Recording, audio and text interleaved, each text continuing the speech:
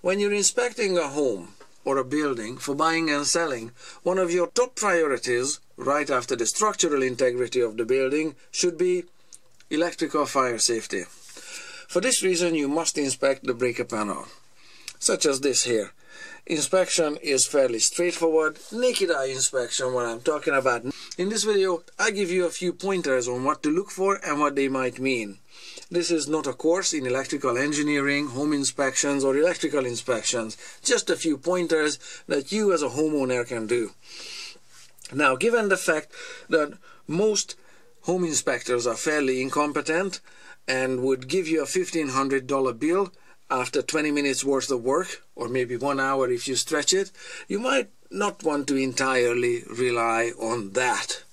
Home inspectors only have to go through a 4-week, 6-week legal certification. And certification is not the same word as training. In 4 weeks, 6 weeks, or whatever long this legal certification is there is no room for in-depth studies. Okay, so these are some pointers that you can do yourself for your own safety. What you're looking for on a breaker panel such as this is any evidence of renovations, alterations, tampering, and adding circuits.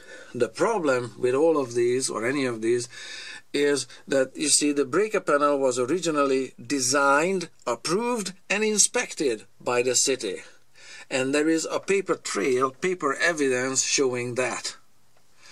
The wire sizes leading to these circuit breakers have been meticulously designed to take the loads that the building was designed for, and they work. It doesn't matter how old this is, it only has like 10 circuits or so.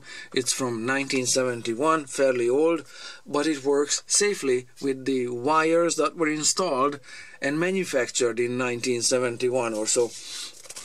So that's the original circuit breaker, but if there are additions, changes, renovations, alterations to it, it's important that those be done safely.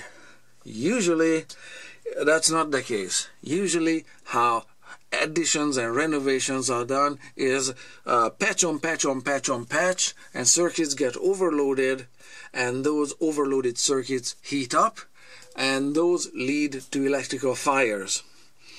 Now, it may not have led to an electrical fire for the previous homeowner, but it may for you, the new homeowner, who doesn't know about the quirks of the building, or the original design loads on the original number of circuits. Now, the seller may only have a dog and a single TV, but if you have 5 kids, power tools to run, kids running electronics, and somebody always working in the kitchen among half a dozen minor appliances, you might be overloading the circuits, and you might be overloading some of the patched in circuits that are spliced on spliced on spliced into existing junction boxes and branched off from light switches and weird places. So having a house fire, electrical house fire, and living outside of your home for any length of time is no fun. The only way that you can have any proof that nobody's tampered with the original number of circuits and the original design loads on those circuits is to take a close look. First thing, how's the paint? Are there any scratch marks on the paint? Anything that tells you that it's been dropped and bent and somebody worked on it? Are there any screws missing? In this case there are screws missing, but that's because this whole breaker panel is being replaced, and that's also why the drywall is missing there. How is the paint fading and color? Is it consistent with the nameplate and the age of the building? In this case, this is a 1971 building and a 1971 breaker panel with a fading on it that looks like 1971. But when you look at the breakers themselves, there you have a 30 amp breaker for the dryer, a 40 amp breaker for the range or cooker, depending on where you live and how you name those. Everything else should be 15 amp breakers, and all should be consistently same plastic with the same age. Now you can see 2 of them here are different. this one is different, and this one is different plastic. Not only not 15 amps, 20 amps. So the questions you should be asking, what happened here and here? Why are those different? Now at this point you might hear an explanation as to why this breaker is different from all the others, such as the breaker broke and a 15 amp breaker was replaced by an identical single phase 15 amp breaker. That's how the new ones look like, and that's the end of the story. It just needed replacement, and that might very well be the case, but the only way to ascertain that is to have a look inside the wires yourself. So bring a screwdriver, just a single screwdriver, and take out those 4 screws that hold this cover plate here. You can do this safely as long as you don't touch anything inside. Looking only, like I said, visual observations, absolutely no poking, no touching. Okay, so when you take a look at the insides here, you can see that the 1971 jacketing on the cables have this silvery finish, and the cables themselves have this paper insulation there. My finger is against the lens. I'm not putting my finger inside the breaker panel. I'm at least a foot away from it. So you can see the same silver colored wires there on this side, and if you follow the wire, this one exiting this breaker here, the black wire there, goes up, comes down, you can see it goes into a wire that has a silver jacketing and this paper insulation in it. You can see it is indeed a 1971 wire, so most likely, or at this point at the breaker here, there were no changes, no alterations, no additions, no tempering done to this side of the breaker panel there. On the other side, however, the story changes. You can see that some of the wires have this paper insulation showing on the inside. So far so good, but when you get down here you can see that the lowest one is blue, and the one above it, this one, is an armor cable. So the question you should be asking at this point is, what are those two? Where are they leading? What are the loads on those circuits? Who inspected those? Where is proof of inspection and approval? So let's follow that blue jacketed wire, potentially unsafe and problematic. On this breaker panel, because it's being replaced, we have the rare opportunity of following it and looking at the other side of the breaker panel in the laundry room, where we can see what it's actually doing as it's exiting. Here we have even more blue wire. So you can see this was made, this jacketing is from the mid-80s. That's when these wires were placed in here, and the suspicious looking tiny bit of blue jacketing verifies that there are more problems with this circuit. You can see that out of this junction box there's one wire exiting, but another 3 leading into it. Why is it a 3-into-1? It's illegal, it's abnormal, it's not usual, customary, or sane. Usually every wire should have its own breaker. Why wasn't a breaker added to each of these wires when it's so easy to expand, or it was in the 80s, so easy to expand the breaker panel? It could have been easily done. So this one's gonna go.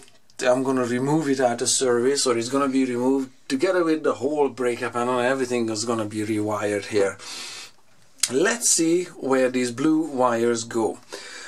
2 of them go up the wall that way, and 1 of them goes down there. Now there's an outlet in here, and it's possible that it's not an original outlet. Could have been added at a renovation after the fact, but what exactly was renovated in the 80s here? To find it out, it's very simple. Switch everything on everywhere in the house. All of the lights, all of the fans, let them make noise. Everything is on. The red light is glowing there. Everything is on. There's a bathroom here. Let's find out what's being powered by that circuit, which already has a 20 amp breaker on it, which looks like that it's been willfully added there, purposefully, knowingly, that it's gonna be 3 wires wired into one. It's not an accident. So when we turn it off, what goes out? This light is still on, which is plugged into that outlet down there. So that outlet is original, that light is original, that light is original, that one is original, that one is original, and yeah, that went out, and everything in the bathroom. The bathroom is a new addition. So there we have it. The bathroom was also built in the 80s. None of this was ever designed to be here, approved to be here, or inspected to be here. I guarantee you that. There is no evidence of plumbing inspection ever being done on this. And plumbing inspection is just one thing, and electrical inspection. How was it put together as a structure? Is there evidence of mold in here? And this could be a major source of discomfort and expense. Asbestos remediation, mold remediation, ripping everything out. This could be a $10,000 hole in the budget right away. And we discovered it just based on a 1/4 inch or 5 millimeters of blue jacketing at the corner of the breaker panel right there. So you see, once you see something that's out of place, chances are that everything else that belongs to it as a system is also out of place. Let me just switch it back on. So this could be again a price renegotiation point, or you might just want to flee and not look back. This armor cable, just to let you know, I installed it, and I installed 18 light bulbs like this. So they are not threaded, they are this GU10 socket light bulbs, 4.5 watts each. So when all 18 of them are going, that draws a total of 0.6 amps, and it's going onto its own 15 amp breaker. So that's fine. And these bulbs, because of their GU10 socket, these are not threaded bulbs. You cannot upgrade them to a halogen or any other thing that the socket can't take those in. So so there's no way you can draw a larger load than the 0.6 amps on this circuit. So that's fine. And anybody else willing to pull out the sockets and actually look at the connections will find nothing wrong all along. So that's what I wanted to share with you. This is how electrical inspection can look like, and I just want to show you what happens when you dig a little deeper than or actually have the ability to follow through what happens when you see just a little bit of sign that something is out of place or something is out of possibly code. That's what happens. Thank you for watching.